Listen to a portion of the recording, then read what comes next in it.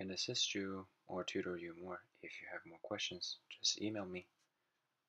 It says determine the maximum weight W that a man can lift with constant velocity using the Pulley system, without and then with the leading block, which is Pulley at A over here.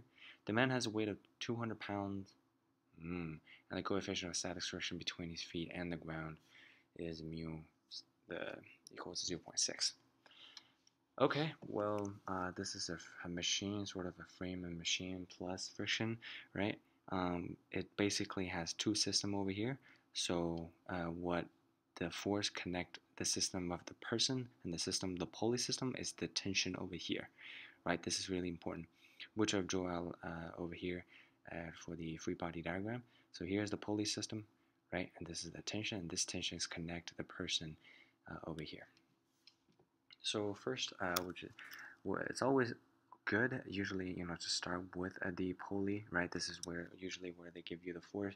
In real life situation as well, right? You want to calculate, okay, this is this heavy. How much force do I need to pull such a heavy thing, right? This is usually how a mindset will work, and this is usually how a question would ask you. They give you the weight and let you calculate the tension. So let's start with the Pulley system over here. This is a really simple one. So according to Dr. Jeff Hansen, I really suggest you go watch his channel, and on his Pulley videos over here, and this is what he did. His method is cut the rope method. As long as the rope is all in one, right? Over here, see, it's one rope over here, right? As long as it's one rope, we can cut it and make the weight fall off, right? Well, if you can just cut it here, but it doesn't tell you anything, right? So cut the rope, and then it falls off, and that would tell us the tension, right? Because it's all equally distributed. This is all one tension over here. Well, all one rope, that's what I meant. So if you look at over here, right, after the cutted rope, so that would be this, this, and this, right? Since it's a rope, then that means all the tension throughout the rope must be all equals to each other, right? So this is W, then divided by 3, so one of those is W3, right? And it's going 1 over here, W3, W3, W3, da da da da. So that means T also equals W over 3, right? Excuse me. And here we go. So now we understand what T is. Convert it over here, equals W over 3. So we can't really use any, so we have two unknowns, T and N, right? And there's FR. And so we can use the sum of the forces in the XY direction to give us, well, two unknowns and two equations. We are guaranteed to find both the answers, right? So sum of the forces, let's start with X direction, equals to 0. Let's say going to the right is the positive. That means W over 3 times cosine of 45. Over here it says 45 degrees angle, right over here. And this is going to the negative X direction, so it's negative. And plus the friction force, which is dependent on the normal force, which say the normal force times mu, right, which is 0.6, equals to 0.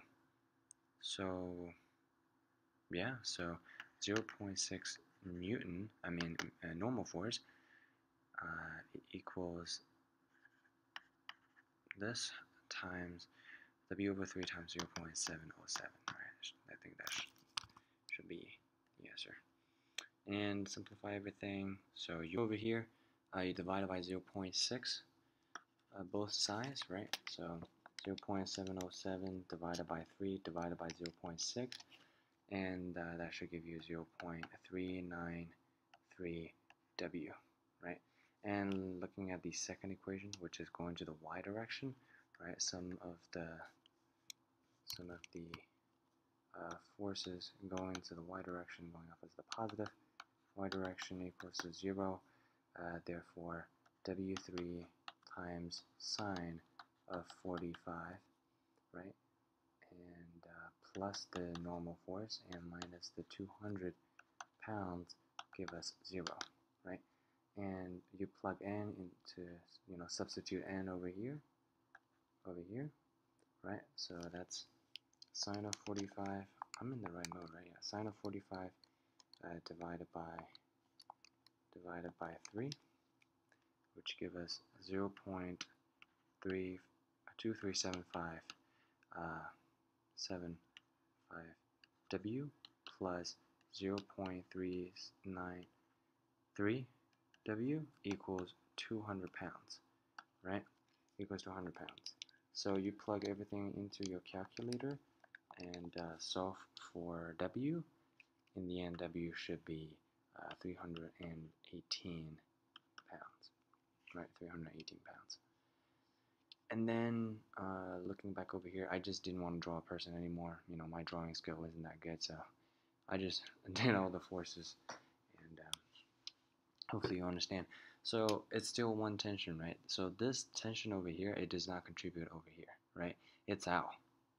Okay, so this is still W over 3. So this is still out of the position over here, because you cut this will still fall, right? You don't have to cut this for this to fall. Now you can say, okay, you cut this one is off, but please don't say that, right?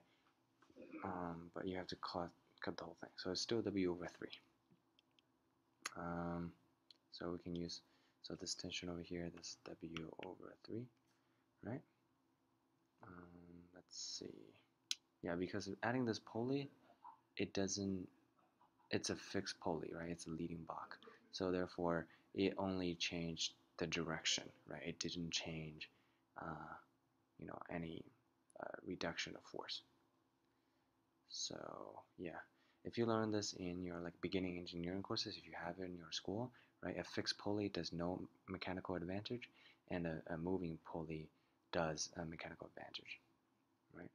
Mechanical advantage means if it's positive, right, it means that with a longer distance you have to pull, it requires you shorter and less force. But anyway, so let's use some of the forces in the y direction, right? Because I think this is pretty easy, because NA will just has to equals to 200 pounds, right? There's no any other force going to the y direction, and then some of the forces in the x direction over here, right, equals to 0. And over here, it will be W over 3 equals 200 pounds times 0.6, right? That's 120 times 3 give us W, and W equals 360 pounds. And here we have it, right? So let's write over here, W equals 360 pounds, and over here, W equals 318 pounds. Alright, so what does this teach us, right?